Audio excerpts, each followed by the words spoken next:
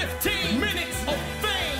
You are now listening to 15 Minutes of Fame Radio. Let's go. All right, we're gonna do a couple of and again, it's I know you're not biased, but we got a whole lot. Like, you know all of these guys. Yeah. Been around them all the time. Yeah. So I'm gonna go JC versus Shotgun Shook.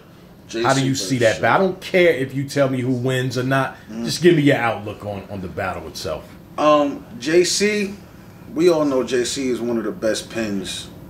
We can't argue that. No. That nigga is, come on, man. That nigga's crazy. And he's out of my class. So, you know, I love claiming that nigga when it come to my class. Like, yeah, JC in my class. You know what I'm saying? So, Yeah, we went to school together. you feel me?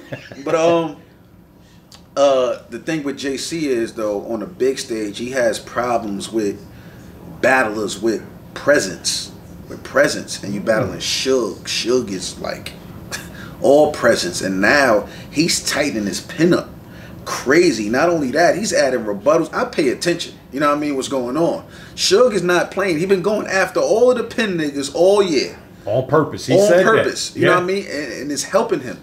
He's smart. He's doing that because he's sharpening his sword. Like, so I think, you know, like I said, from going up what I see as far as JC dealing with dudes with presence, I think Suge might be a little too much for him on that big stage.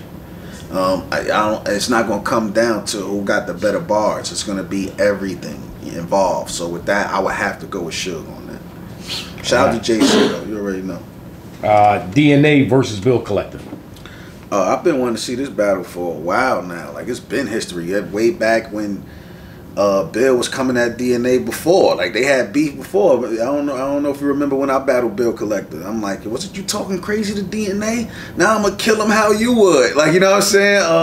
So I knew that history from back then. Now I think DNA is just in a different kind of bag right now. I think he's in a different kind of bag. Bill's on fire. Bill had a crazy year. Him and Rex was crazy. A lot of people got Rex winning that. He was fire versus Hitman. You know what I mean? Like, he gave perspective, and it was other shit that was going on. You know what I mean? He was fire, but like I said, he was fire versus Hitman. I kind of had Hitman edge in that. You know what I'm saying? He was fire versus Rex. I kind of had Rex. I might gotta watch that again. But majority got Rex winning. I think he's gonna be fire against DNA, but DNA is just too much for niggas. There's not a lot you could say to this nigga right now. He done had 1,003 battles, and it's like You exaggerating. It's 1,001. Yeah, you know what I'm saying? It's DNA. Like, you gonna end up coming across the same name flips we done heard, same angles.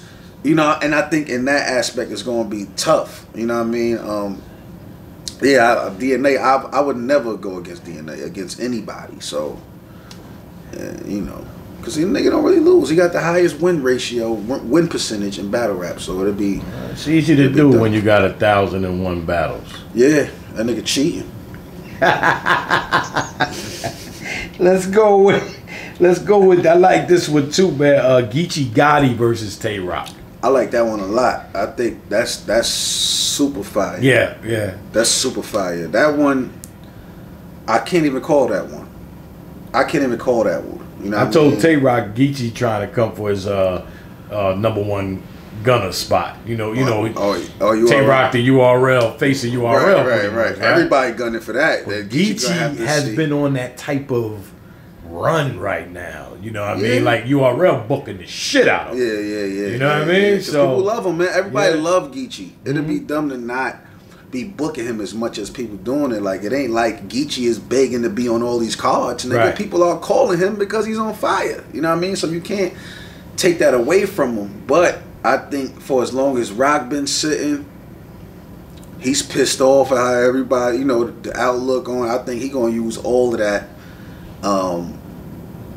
He gonna use all of that in the battle, you know what I mean, towards Geechee, and I think I can't really call that one, you know what I mean. But as much as Geechee been battling, I might lean towards Rock, cause Rock, you know, he been sitting since what, Summer Impact.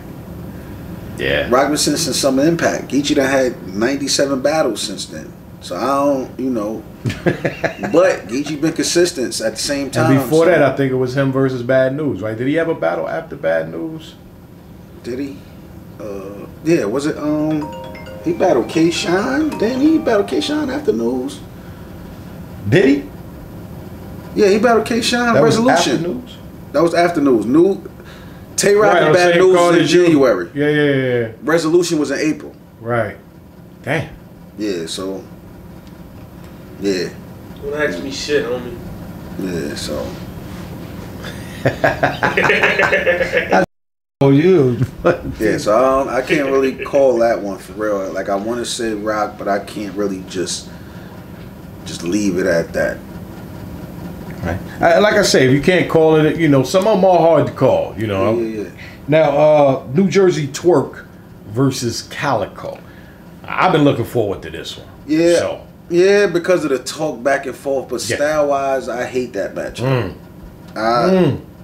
Style-wise, it's hard because Twerk is the type of battler. He's electric. So, you know, the way he lines his bars up, the fans feed right into that and they go crazy.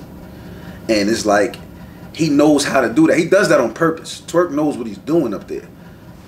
And you got a nigga like Calico that don't give a fuck if the crowd like him or not. You know what I mean? He's going to come and talk. And that's why I like Calico. Calico is personally one of my favorites because of that. Because he don't feed into what everybody like. He don't say punchlines how everybody else is saying them. He don't talk about what he think you want to hear. He's going to say what he feels like needs to be said to his opponent, how it needs to be said, and he tells a little bit of his own story and all of his shit to where people try to say he got mixtape verses. Nah, there ain't no mixtape verses. He's writing these for the battles, and that's why he calls himself the Wizard on some, I don't know what type of weed that nigga's smoking, but yeah. But I like what Calico does. But with that matchup, you got Twerk that's gonna have the crowd going crazy with the punchlines, and you got Calico that's just gonna be talking to this nigga. So with them kind of battles, it's hard to judge who won. What you gonna say? Oh, the crowd reacted more for Twerk, so Twerk won? Nah, you can't really say that because this nigga Cal don't give a fuck about crowd reaction. You know what I'm saying? So and Cal be talking that real shit. Cal be talking that real shit. It's a different talk. What and he Twerk really talk. It's real. It's real for real. Yeah. Like, you know what I mean? Cal, one of my closest friends too. It's real for real. You know what I mean? So that's why it's a weird matchup. It's like, how you gonna really judge that? Sometimes styles make fights. A lot of times. I didn't think Gudge and Tay Rock was gonna be a good battle. Me neither. Great fucking battle though. Me neither. So, I stand corrected. I ain't think Iron Solomon and Rum Nitty. Oh, I knew that. Yeah. Oh, I knew it was gonna be crazy. Oh, I knew that. I ain't like that. Bar wise, hell yeah, yeah. Yeah. Those two fucking guys, man, to have you fucking looking through dictionaries, yeah, encyclopedias, and almanacs trying to figure out what the fuck they were talking about. So. Yeah, so I saw that coming. Twerk and Calico hard to call, man. It all depends on how you judging that. Right, totally different styles. Two totally different styles. K-Shine versus Reed Dollars. I'm gonna say this. I do think Reed is gonna be perceived more than Cassidy is in Philly. I do think that. But the K in K-Shine stands for killer. I don't care what nobody say. That nigga, you gotta stay away from that nigga. Reed fucked you up. That's a fact. And I fuck K-Shine up. If Reed fucked me up, I fuck K-Shine up. So we can go with that.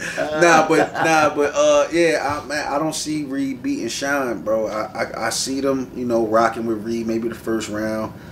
And this is all respect to Reed, you know what I'm saying? But we talk about what we do now. Like, I haven't seen no Reed in recent years that could even come close to the type of shit that Shine is doing. Like, Reed versus me, no. Like, Reed versus Chess was better. Yeah. But that ain't comparing to nothing we seen from Shine in the past 2 years. Then you got Reed versus Rex. That don't compare to nothing we seen from Shine in the past 2 years. So if we going off of what we've been seeing, I don't see that happening. I don't see Reed beating Shine. I don't see it happening. I got Shine winning that. All right, sure. And last thing, man, while I got you, man, if we can we talk about?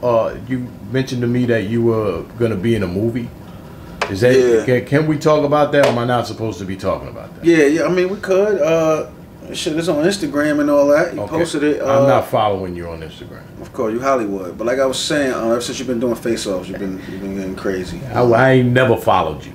before the face off, I wasn't following you. Nah, but the movie called Trap City, starring Brandon T. Jackson, Clifton Powell's in it. They reached out to me to do a scene in the movie.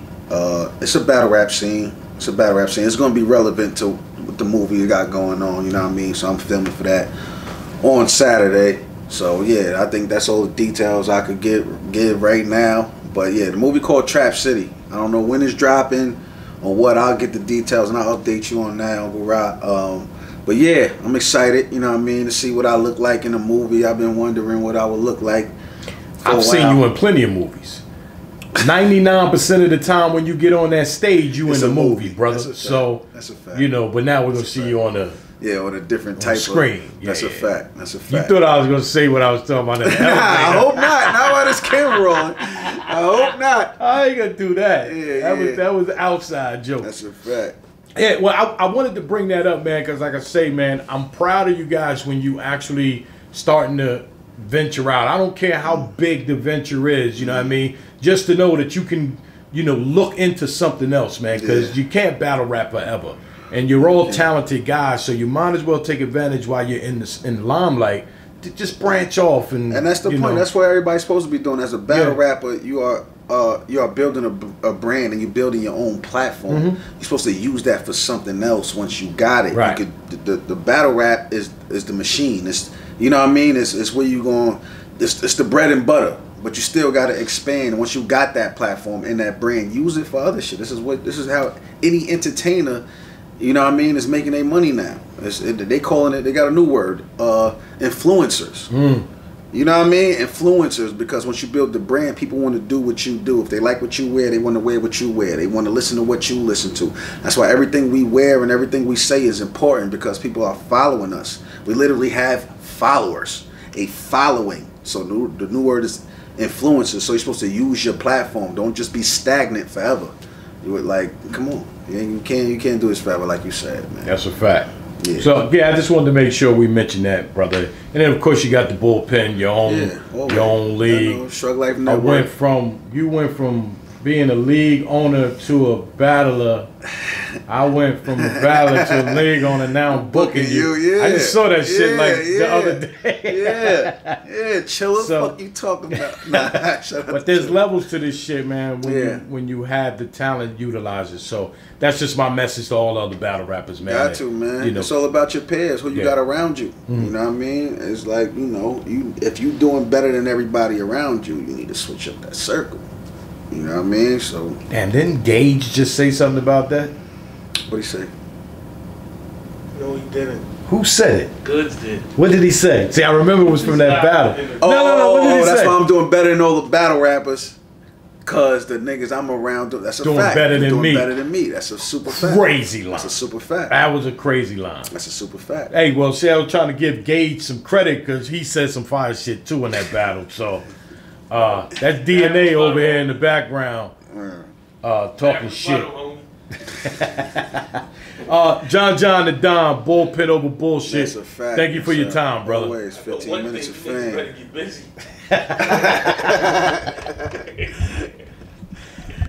15 minutes of fame. You are now listening to 15 Minutes of Fame Radio. Let's go.